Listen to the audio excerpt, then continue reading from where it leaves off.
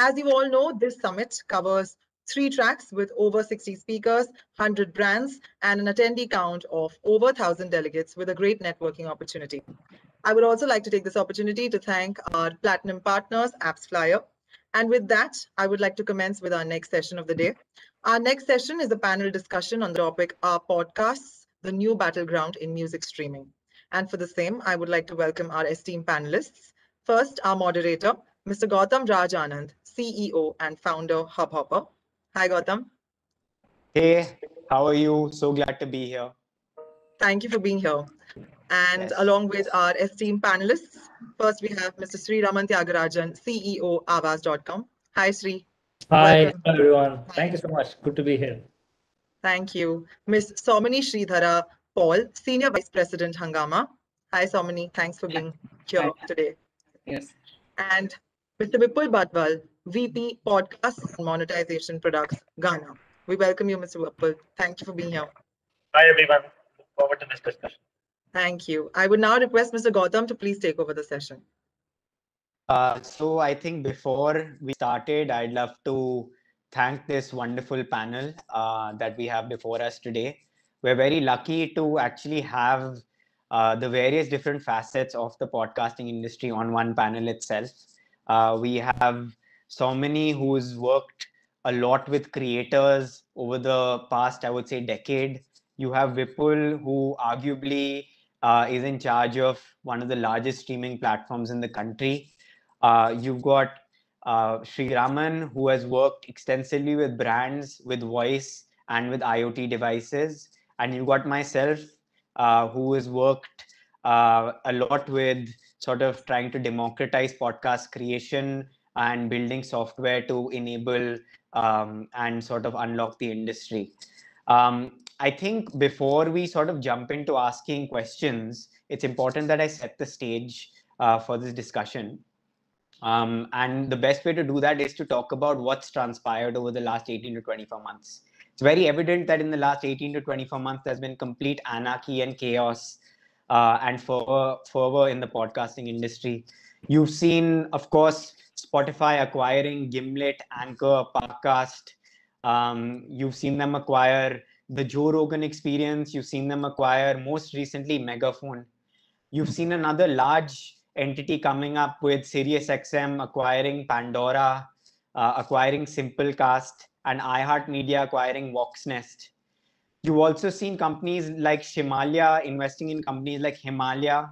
You've seen companies like Blueberry in the West teaming up with an Audio Burst in Israel.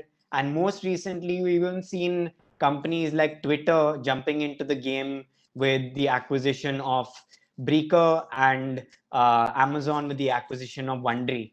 So clearly, there is some sort of madness and craziness that's taking place across the world. And now when you sort of look at this sort of excitement that is already occurring across the world, and you transpose it onto India, and you try to ask yourself, well, if all of this excitement exists in the West, is there an argument that can be made to sort of speak for why podcasting would do well in India?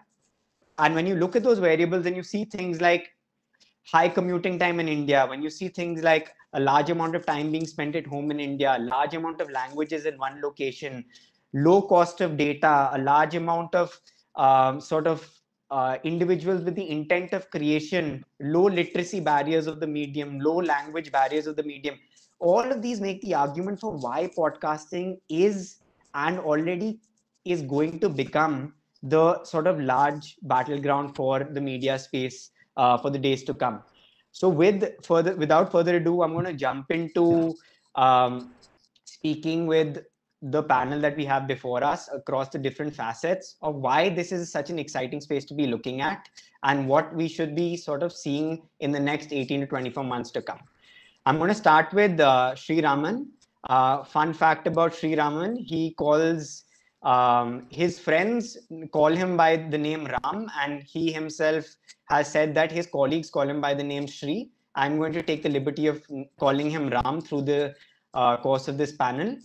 So jumping with my first question to you, Ram, why should brands be excited about podcasting? What sets it apart from other mediums in this space? Thanks, Gautam. Hey, everyone, good to be here. Look, brands keep saying that storytelling. We have seen that some brands even have invented or invested money in creating world's longest TV commercial. I think Tata Sky did that some years ago. It was like a 3 or 4 minute long story. Of course, ads are always seen as an interruption in whatever a person is doing. And unless, of course, ads are extremely, extremely lovable, people usually skip it or they get away and use it as a break to do something else, right? But when it comes to podcast, the every single person who loves or appreciates anything audio, whether it is podcast, whether it is audio story, audio shows, however we want to call it in different names, they're really committed to listening to those, right? And I mean, see, it may not be as big as video is today because video is like 6 to 60, everyone, it appeals to everyone. But podcast definitely appeals to the strong aficionados who really love audio, right? And it's really an interesting way to reach them because they're clearly saying, look, serve me in audio. They want to be served in audio and they want to give their attention to audio. Now, one myth that people have is they immediately, advertisers especially, brands especially have is, okay, can we look at audio inventory? Can we look at audio ads? You can, but again, that's coming from transposing radio into this entire space. It's not really accurate way of doing it because in radio mostly it's drive time. People are driving and they don't flip station so often. You're partly listening, partly driving. You're okay with that, but podcast is little longer in format and people have chosen what they want to listen. It's not curated, programmed by someone else and aired to you. You have selected what you want to play. Now you need to think of telling audio story or creating compelling audio experiences, weaving your brand into it, and not just think about it as ad insertions and not equate it with a display campaign, not equate it with a performance campaign. That's for definitely not going to happen. So yeah, people who love audio are like the definite lovers of audio, and advertisers should respect the medium and you know uh, craft No, their thank you, message. Ram. Yeah, in the Yeah, format that. that Thanks. that really sort of, I mean, thank you for illuminating why brands should be excited about audio. And I also completely do agree with you in the fact that the terminology of podcast is in itself very bastardizing. It sort of de-alienates a lot of Indians from a medium that they've already had a very long history with and a very, very strong association with, whether in the form of Hanuman Chalisa, Granth Sahib, the stories that they heard from their grandparents, cricket commentary that they consumed growing up. Nobody associates that as a podcast when, in fact, it is a podcast. And it still, unfortunately, plays with the aficionados and the niche. So that's why I'm sort of taking this point from here and I move to Vipul. And Vipul, you are arguably in a position to change that. You're arguably in a position to take podcasting mainstream, take it to sort of the country at large, and break the myth that podcasting is only meant for a very specific part of the community. So tell me, what do you feel is the role of large platforms such as yourself in sort of bridging the gap and sort of taking this medium to the country and beyond? To start with, when I just pick up from the point that you mentioned, eventually, see, podcast is just a spoken word content, right? In which the country has been listening for a long time. And the word podcast itself probably may not be uh, amenable to more than 10% of the Indians, but at least knowingly, unknowingly, they have been listening to spoken word content from the very beginning in the form of radio, in the form of various other audio media. Now, obviously, when music streaming platforms, when they introduce podcasts uh, on their platform, there is some sort of captive audience available to leverage uh, the medium. Is it as large as music? I don't think so. But is there an overlap in terms of that can be leveraged? Yes, there is. Now, that's the role that platform like ours have to play. to take this format to a larger audience in a manner that what we have seen till now at least is that though let's say not a small portion of the music listeners engage with podcasts, but those who do, uh, they engage very deeply. Uh, and to Shiraman's point that what should brands take away from that is that the metric that a brand should look at when advertising via a podcast on a medium like ours or anyone else should be more related to a very strong brand recall from an audience which is highly engaged but uh, may not have the same sort of volume as music. You know, uh, it is more about the quality of the audience than the quantity of the audience. At least in Hmm. India today, you know, you talked about the examples in the West, but West took what 14 years to get where they are today, or maybe slightly lesser than that. But I'm sure India will do that maybe in 5 to 6 years, or much lesser than that. But the content has to be right for the Indian audience. You cannot just blindly replicate what the West has done in terms of content, because the kind of content that does well in India from a spoken word category perspective is very different from, and that is where at Ghana when we launched this category, we approached it very differently. I mean, we thought it like it was just a radio that a user is listening to, and in that radio, I mean, how can we just put any sort of spoken word content, which could be from various things that you talked about, Gautam, or it could be, anything that a user listens to in his daily life. It could be easy listening, it could be more attentive listening, or it could be, something akin to a TV show, like, which is like a soap opera where an episode is coming every day or every week. So these are the formats that are going to do well, localized content, uh, highly engaged audience, strong with very strong brand recall, and that is how advertising also has to be structured around this format. And Hmm.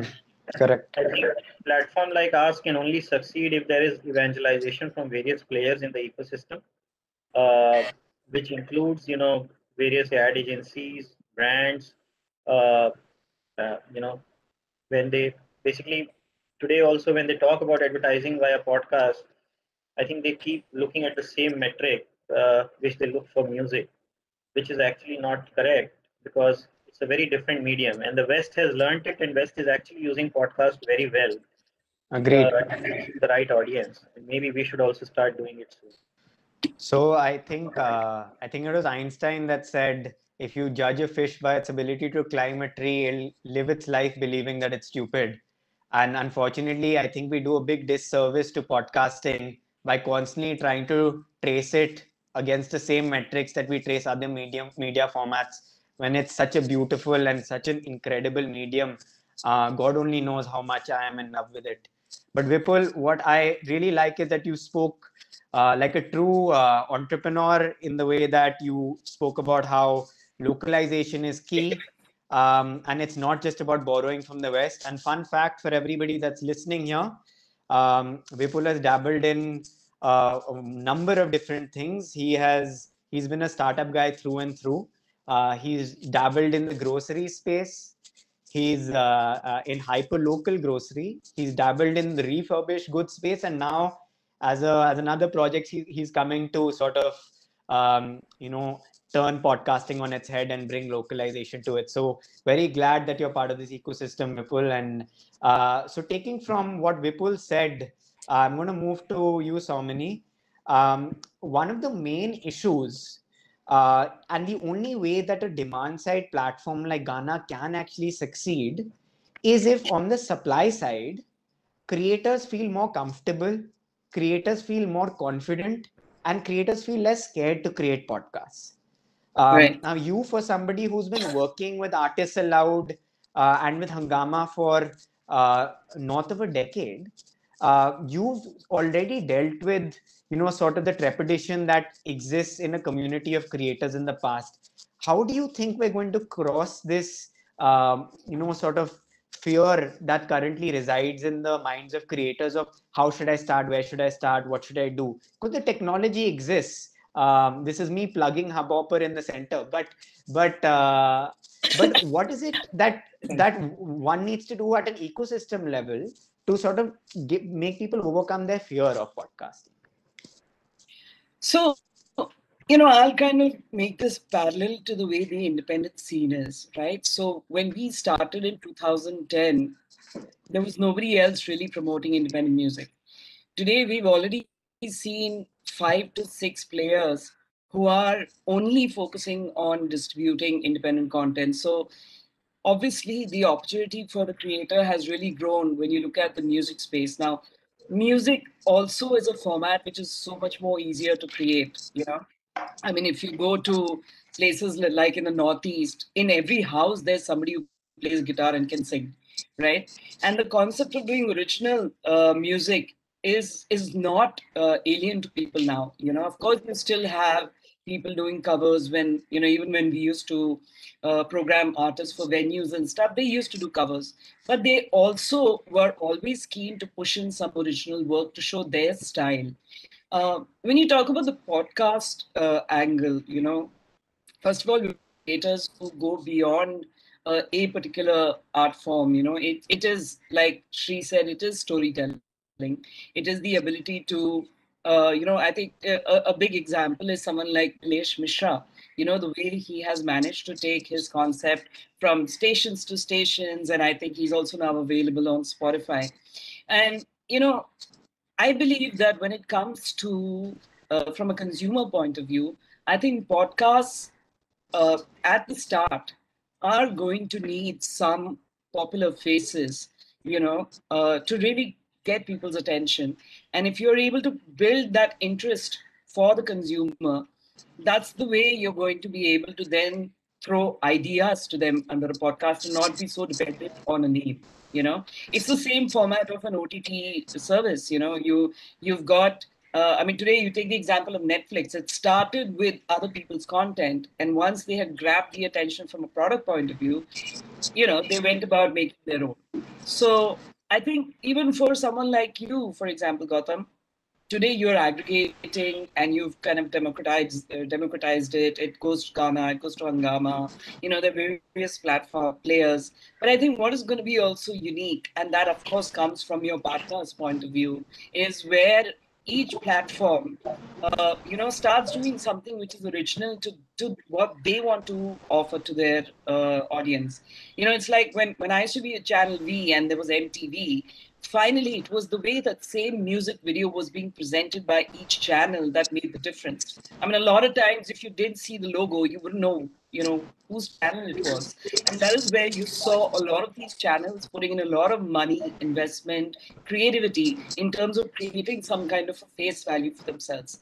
So I think podcasts, at least from the democratic approach, is going to land up being that. So even if two different platforms have the same content because the aggregator is one, how are you presenting that to the consumer for him to want to watch it on your platform? I mean, say a Hungama, not on a Ghana, or vice versa, right? It's very new. Podcast is going to take some time for people to actually, sit up and look at it as a content, because India, if you actually see, is first a music consumer, and thanks to YouTube is a video, music video consumer. So I think for someone to then look at not listening to music and focusing only on podcast content, it's going to take time before it becomes mass and commercial. But I think what's beautiful to see is I think it's the only format that I have seen so many players lap up in such a short time. I didn't see that for independent music. I mean, I still don't see it for independent music. I know, for example, Ghana, I think you've acquired OK Listen, right? So, in one sense, that's their offering for it. But that happened I think almost 10 years after OK Listen launched, right? And you have someone like Geo Savan that does artist originals. But it's been more like a label route, it's not democratic. But I think the podcast piece, everybody has suddenly said, we've got to be there, and we've got to be there because that's the next big thing. So, so I think the start comes from the media offering it to consumers. Then, of course, the content and how is that content being presented, even if it's the same content. You know, like I said, the example of a music video being put on MTV or Channel V, the VJ that presents it kind of differentiates it. The packaging around it differentiates it. You know, so Yeah. I mean, I don't know if that kind of answered your question. Oh no, it does. I think it's an amazing answer, and I do believe that one of my sort of hopes and dreams with this space is that it's less about people working in divergent fashion and more about collaboration and more about people coming together and building this industry up before sort of arguing about who owns which piece of which pie. This has been something that I've been a very large proponent of since the get-go. And I'm very happy to see that there's a large amount of collaboration that takes place in the podcasting space. So moving back to Ram, fun fact before I ask you a question, I'm going to do a fun fact with each question that I do. You won't be able to tell, but Ram's actually a big foodie. And he loves food, he loves photography, and for the few of you who don't know, he's actually a mentor for quite a few startups across the world. And I'm 100%, and you did this with Google Launchpad, didn't you? Yeah. So I'm sure across your experiences, you wait for my segue right now. So across your experiences, you must have come across a lot of growth in the IoT space, a lot of growth in the smart speaker space. And I've seen that Avaz actually works tremendously with companies like Amazon Alexa and with Google Home and others. What do you think is the sort of what do you think is the piece that smart speakers and IoT devices play in the podcasting sort of growth or the podcasting fairy tale in India, or do they at all? They definitely do, and I love your moderating style with a lot of anecdotes in between. Takes away the afternoon sleepy time for many people, I suppose. Excellent. No, thank you. Gautam, the company that we run, Agraya Technologies, is a parent of ours. 4 years ago, we started working on the smart speaker space. It was very simple that, mobile phone came and went. And because it was so easy to use, right, from computer mouse, now you could touch a screen. So the ease of UI made a lot more people adopt technology. That's why smartphone become what it is today. And when voice technology came, we said, okay, you don't even have to touch a screen to talk to it, talk to technology now as interface. You could simply speak, right? And that prophecy has self-fulfilled. Today, voice assistant is in your phone. It's in your 1,000 rupees Geo phone, feature phone. It's in car, inside the car, in your kitchen, in your watch. It's everywhere. And we realized just one simple fact that in those smart speakers and those voice everywhere, user input, when humans talk to the bot, that is voice, and we call that as voice tech. But output content you receive is audio content. Um, and that's been the simple equation that we saw. And 3 years ago when we started working on ours, we saw there was acute shortage of supply side of audio content in Indian languages, and we said, okay, why don't we play it on the supply side, because the demand clearly exists.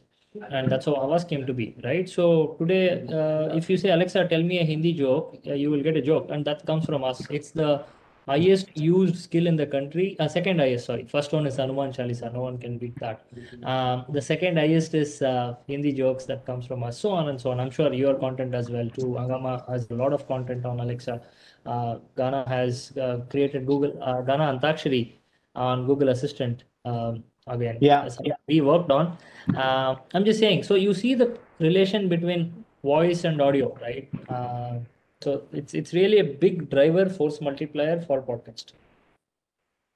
Yes, I couldn't agree more. And I mean, we saw the same when we made there was a skill that we made called the stories of Mahabharat with Alexa, and I mean, when we had created it to 2 quarters hence, the sheer amount of growth that we'd seen was just staggering. And ever since these AI-enabled technologies have become more and more platform agnostic, so that you can actually access Alexa from your car, or you can access Alexa from your headphones. It's actually taken this ability and this medium further beyond than we'd even anticipated when we just started. So I couldn't agree more with you on that. And let's see what Google does next when it comes to sort of integrating, Google AI with everything that you do. So now moving back to you, Vipul. The anecdote, that this is not a fantastic anecdote, but it's an anecdote nonetheless. Um, uh, Vipul is actually he's an IIM grad, and he actually is today a very, very, very proud and a proud father of a beautiful, beautiful young boy.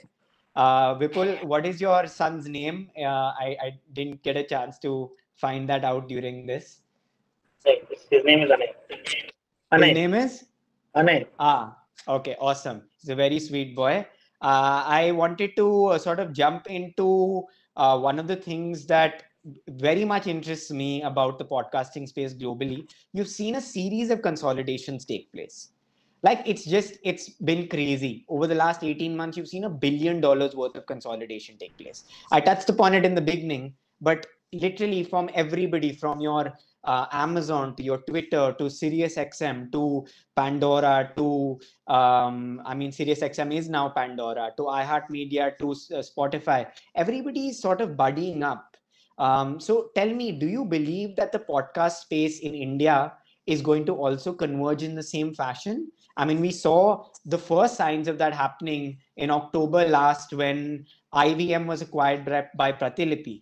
But do you believe that that is basically a indicator of things to come, or do you think that this space is still going to have divergent entities for much longer? So I just wanted your thoughts on that. I don't think the Indian ecosystem has too many entities going after this space, right? I mean, unlike the West, where the category existed for 10 years and too many, like in terms of hosting platforms or podcast networks, I think US has more than 50 networks, while India has what, 2 networks or 3 networks. So, I mean, like, will the consolidation in India be driven by the existence of too many entities? I would say no. But will it be driven by other motives? There is a possibility. In the US, the consolidation happened because there were certain large platforms who wanted to get into the space, and they saw that there were many players available who had the experience and the skill which could be used, and they were acquired. Uh, in India, whether that experience and skill is available in abundance, I'm not sure. I think that has to be created. But those who have some sort of head start in that, those entities who have some sort of head start in that creation of skill and whatever is needed to succeed in this space, they would definitely have an advantage as and when the consolidation uh, or an acquisition spree kicks in for a different reason when compared to the West. Understood. Concise. Thank you for that. Jumping to Somini. Fun fact about Somini again. She actually let this slide right before we got into the panel. So I already knew that Somini had been a singer in a previous lifetime, and she sang quite a bunch of songs. But what she let slip, which I'm sure she's already regretting, is that Somini has a pop video of her own, which is somewhere in existence on the World Wide Web. And I urge the viewers of this to please take your shovels and find it, and share it with a lot of us. But I mean, jokes aside, Somini's done an incredible, sort of, she's done an incredible job with sort of giving people courage and artists courage in this space, and being a torchbearer for people in this space when nobody was. And we all have a big debt to thank her for this. One of the things that I wanted to ask you, though, Somini, which was that in the West, as with most things, there was a big tsunami of something called the Hollywoodification of podcasts. All right, in which every famous man, woman, child, and grandmother decided that they need to jump on the podcasting bandwagon. So overnight, you saw success stories like Kevin Hart, and you saw other success stories like, Oprah's podcast, Super Soul, and Obama's podcast. But you also saw a little bit of that sort of concept being done to death. Do you believe that India needs a Bollywoodification of podcasts to drive this medium, or do you believe that we need more WNYC type creators and more awazes and more podcast networks that are, I would say, purists in the fashion, to sort of make this industry succeed? So, okay, I'll give you an example of a conversation that I was actually having today with Sunita Rao, okay, an artist who's had a huge success even today, even though Falguni Pathak sings the song in every Navratri. It is that Pari Hume song that is still very strong. And, the current generation may not have heard of her, but she's been there, she's been doing her stuff even in theater, and she's got her fan following. She discussed with me a concept, and she said, I want to do, I want to work on this idea. And my feedback to her was two things. I said, look, if you want to do this for the love of it, and you're not looking at it from a commercial sense, go with what you have. I said, the moment you want to look at either being paid for it or making money out of it, you need to be able to create something which is going to be a clutter breaker. Now, the sad truth is when you try to stay to the authenticity of something and the purity of something, it's a long journey, to even get the attention. I mean, look at the amount of content we have today.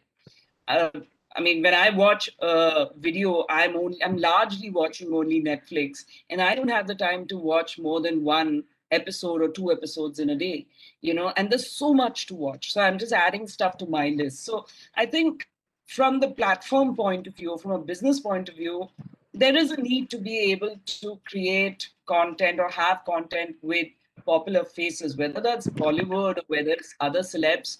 I think that is debatable. I think I saw a content that you had created on Hubhopper with Soha Ali Khan, right? To me, she's not a celeb, but she's got a recall, right? There is interest for people to know, oh, what is she doing, right? So I think see, there's always going to be a case key if one particular model works, everybody wants to follow it. I think creatively, one still needs to make sure that you're doing something different and you're trying to create some kind of uniqueness. But I don't see any harm in having any kind of, what do you say, novelty value to it. And if that novelty value is a face or a name, it just adds so much value because you can only have people trust the quality of your content without these trump cards if you've been able to gather their attention. And You're right right. now, everybody who's trying to get the big names are only doing it with the intention of let me at least let people know that I exist. I mean, tomorrow, say Shri, who has built his own, platform, if he needs to get people to kind of stay with him, he's going to have to serve. It's a case of supply and demand. Yeah. Today when I look at Artist Aloud, I want the brand to be bigger than every artist, but I can afford to do that because I have multiple other revenue streams that I'm playing with where I am working with the bigger names as well, right? But as a destination, I want the artist to be someone who feels I'm on Artist Aloud rather than Artist Aloud saying I have this XYZ artist. I So, understand. I mean, that's the way I look at it. No, definitely. And I mean, the reason I asked this is because I had done a study. I was very curious about this fact because there have been podcasters that have been creating in the space for north of a decade. You've got a podcaster named Aaron Mankey. You've got Richard McLean Smith.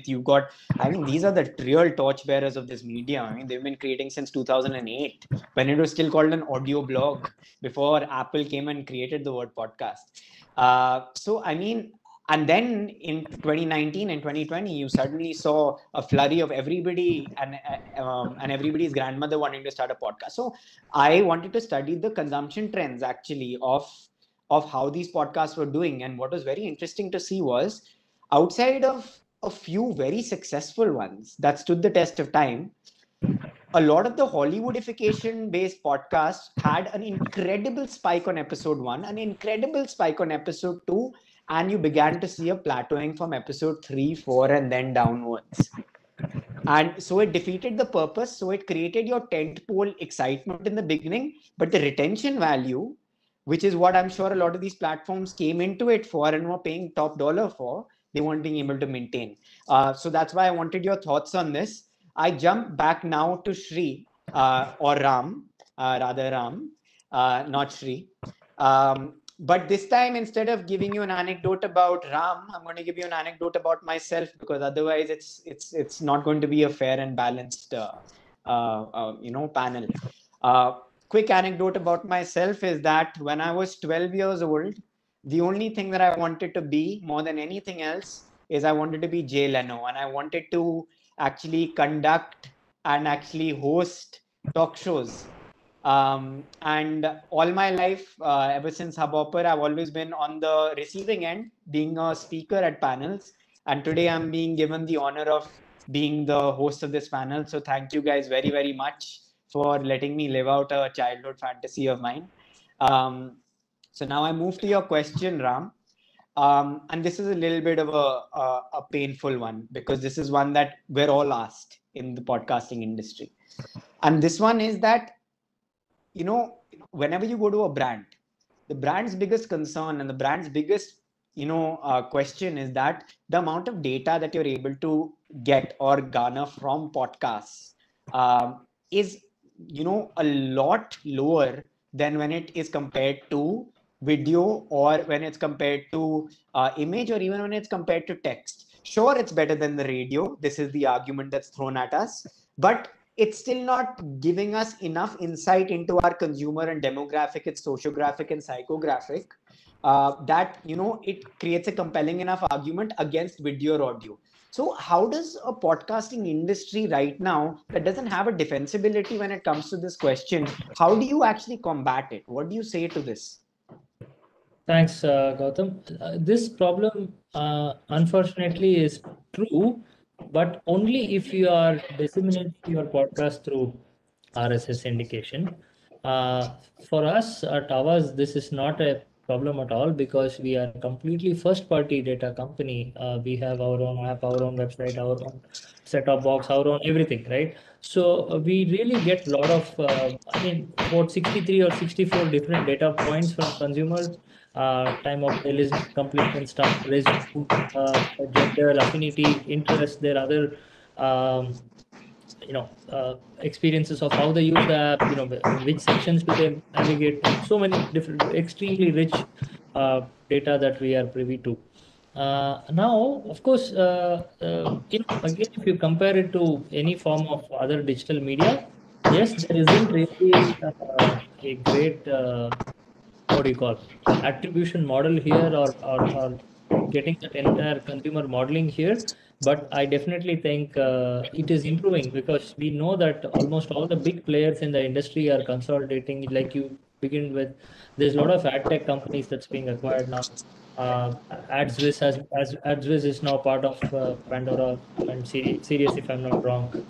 Even Trinity is iHeart Radio owns Trinity. Spotify has invested in two companies now. So everyone is taking the ad tech seriously, because they know that if you are just giving top level useless metadata to advertisers, they're not going to be interested in Yeah. continuing this. So I'm sure this is being resolved imminently. But I'm generally saying it in terms of industry. But like I said, we saw this coming, and this was one reason we never ever took RSS seriously. We really feel it is a 20-year-old fuddy-duddy technology. So, yeah. Okay, awesome. No, thank you so much for that. Okay, now we move back to Vipul. My next question for Vipul, and before I jump into my question, quick anecdote. in preparation of this panel, I about 2 hours ago went and got my hair cut because I looked at myself in the mirror and saw that I was looking incredibly disheveled, and I needed to put on a nice and handsome face for you people. And unfortunately, this is all that God gave me to work with. So I went and got my hair cut. So moving to Vipul, Vipul, there is a big argument for the cross-selling ability of podcasts in large OTT platforms. It gives platforms the ability to diversify. It gives the platforms the ability to cross-sell from one media format to another. And I see that Ghana's actually been working on quite a few different mediums in tandem. You guys are working on short video, you guys are working on music, and you guys are working on podcasts. So I just wanted to understand, are we seeing the end of the one media format play on a platform? And are we going to continue to see a future of cross-selling of different media formats on one single platform? See, if I'm an advertiser and if I have to, eventually my goal is to reach the audience, right? I I don't think the advertiser ever asks me that, are you reaching it through a podcast or are you reaching my audience through a song or through something else, right? So from that perspective, at least, you know, most of our targeted campaigns, they are mostly driven by the audience and they run across formats. Uh, so does that help? Yes. But at least in our case, like music is much bigger than the other formats. So today, most of the audience data is driven by music. But generally speaking, like when the categories are in a steady state and each one has evolved and grown, I think most of the advertising on platform like ours, which are doing multiple formats, will be driven by audience. Obviously, each format offers some sort of advantages in terms of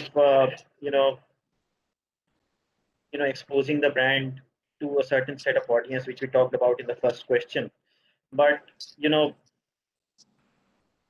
does the brand care that my campaign has reached my audience through music or through podcast? At least not today. I mean, they're okay as long as I'm reaching the audience. So maybe when podcast and other categories, if I talk about Ghana, have grown much bigger, and then we may see something else. But today, at least, it's mostly audience driven. Okay, I respect that answer. I think that's a great answer. And now moving to my final question, and this question is for Somini. I wanted to ask you, and you touched upon this a little bit. Basically, you worked for a very long time with Artists Aloud. And you worked with different creators, and you worked with different repetitions and fears of theirs. What are certain learnings that you feel can be adopted and borrowed from the time that you spent with Artists Aloud and you continue to spend with Artists Aloud, that can be adopted by the podcasting space and creators in the community? So it's interesting that you put this question, because I had a point that I wanted to make earlier, which kind of merges into this. When we talk about people being popular in a particular category, like when we say, some of the names that you mentioned with regards to being really popular podcasters, right? You see this even with people who were very popular in TikTok or very popular in YouTube, right? I think there was still some kind of an overlap happening between YouTubers and TikTokers. But the way digital has grown today, it has made TV become more of, if you are on TV, you are great and you're good and you've actually been kind of moderated and then brought in. But digital koi bhi kar sakta hai. Now, the challenge is exactly that, if you're a creator, you need to build your community and your asset and your following and your popularity across the different avenues that there are, for you to then take on something new and be accepted for what you want to present. We've seen, of course, there've been like, if you just go back to Bollywood, for example, we know someone like a Sonu Nigam. He's a brilliant singer and everybody loves his music. He's not cracked it as an actor, right? But then you have people like Farhan Akhtar, who has managed to create popularity for himself as a singer, as an actor, as a director, as a producer. So I think the point I'm trying to make is, if you are a creator and you believe that you can build a fan following and a popularity for you, I think you need to look at yourself as somebody building that across different platforms, across different form factors, to really then say that I am a successful creator, because you may be the biggest in a podcasting world, but you may not be recognized outside of that. And we've seen a lot of examples of that, especially when it comes to YouTubers. They have huge fan following, but nobody in the Bharat side of India knows who they are, or vice versa. So that's my take on how I believe creators need to look at themselves. Because podcast to me is just another medium. And today you see a lot of podcasters creating video versions of what they're doing as well. So you're already thinking audio and video together. It's just both of them get kind of branded as podcast. Perfect, perfect. So, guys, we actually have three questions from the audience, and I'm going to throw these questions out. And thank you, Somani, for that. I completely agree with you. I'm going to throw these three questions out, and anybody that feels wishes to answer that question, please, you can take it up. So, starting with question number one. Um, and this is a wonderful question. I kick myself for not having brought it up myself. Uh, what does the industry do to make the podcasting space a little bit more interactive, two-way? The podcasting industry is constantly being it's been lauded, but it's also been criticized for there not being enough two-way communication between the creator and the listener. So what needs to be done to actually resolve this, or can anything be done at all? Yeah. Yeah, great one. I think, see, podcast is, of course, a recorded session, but there are today ephemeral and live and real-time conversations happening, like the likes of Clubhouse, Twitter Spaces, and of course, at Hours we are launching Hours Live is already out there. It's picking up momentum slowly. So interactive is again, if this conversation were recorded and uploaded as a podcast, there is interaction, right? The audience did interact with us, we interacted with each other. But this whole word interactive podcast are very, very difficult to kind of solve for. So either there is like a synchronous communication like Clubhouse, or there is an asynchronous one like podcast. But anything in between, I think it all comes down to certain features, like you can have poll, you can have some Q&A, you can have some comments and other stuff. I think then we go into the same space of a YouTube or a Twitch. Twitch is a better example where it is interactive streaming. Same way when podcasts are being created, maybe there are some guests who are also part of it. Some fans are also part of it when a host is recording a podcast. So I think we might see those formats, or maybe Gautam, you could try some of those in your podcast. Invite top fans while you're recording your podcast, so something like that. Oh no, I think more the ideas in this space, the better. So jumping to question number two, Apple's been rather sorry, so many. Go on. Yeah, I just wanted to add, I think one of the ways to also do this is, maybe the podcast can be created by getting people to give, ideas of what they want to hear.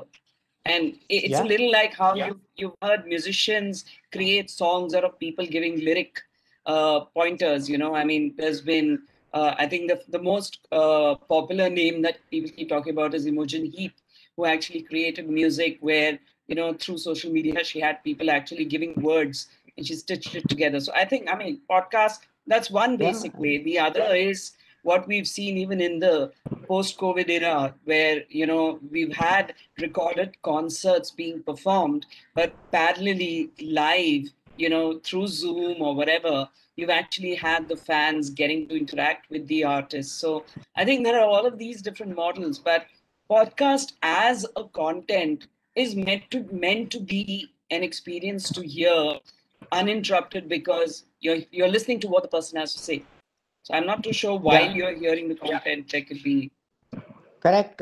I mean, and one of the things that I was researching about this, and you saw a 2000% increase in live podcast shows across the Western world, which is a great way to create interactivity. Obviously, this is pre-COVID, but in 2019, a 2000% increase in podcast shows where people are going from location to location and booking entire halls, concert halls, and it was a new format altogether. So I move to my second question. Apple has been relatively quiet in the podcasting space. This is not my question. So if you have confused expressions, this is not my question. Apple has been relatively quiet in the podcasting space recently, whereas they had made the first big waves with this space. What do you think they're waiting for, if anything? And is Apple going to sort of make a big emergence, to sort of disrupt this space going forward? Does anybody want to take this question? No, I think we should leave Apple alone and celebrate what Ghana is doing, what you are doing, what Savan is doing. If they're not doing anything, it's their problem, man. So, Amen. Ram, I mean, just you're a man after my heart. Apple might And just come to you, Gautam. So final question that we have here is, what is in store for small scale podcasters, and how can they be made more incentivized? I do believe that Saumini to a large degree has already answered this. I would have loved to answer this from a speaker's perspective, but I think best to answer it from an artist perspective. What is it that is in store for small scale podcasters in the time to come, Saumini? I'd love to direct this at you. So, I think today every player, whether it's an artist or an aggregator, or say, like when you look at in the label industry, when they're looking at signing on new artists, they're always trying to see what is the existing traction. I think the focus should be to start. It's like a merger and acquisition game. You are creating enough of attraction to yourself or to your content for other people to see it as something that they would want to either bring into their circle of things or invest into. But I think very importantly, any format that is new is going to take its time, and my recommendation would be do it organically and genuinely. Don't try to just show the numbers, because if it doesn't stand authentic, it's just going to fall through. And if you're a podcaster who is a small time podcaster who's aggregating talent or content and wanting to look at bigger takers, I think the model is still about the same. If you can't be showing revenue, show the community, show the content library. I think those are the only 2-3 ways.